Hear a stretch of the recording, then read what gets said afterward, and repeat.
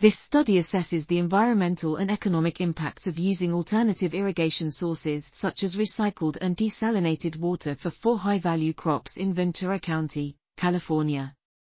The results show that switching from conventional irrigation to recycled water would increase life-cycle greenhouse gas emissions by approximately 14% for strawberries, lemons, celery, and avocados, while switching to desalinated water would increase emissions by 33%, 210%, 140%, and 270%, respectively.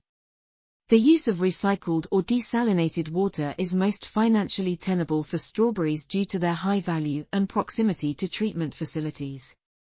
However, changing strawberry packaging has a greater potential impact on life cycle energy use and greenhouse gas emissions than switching the water source.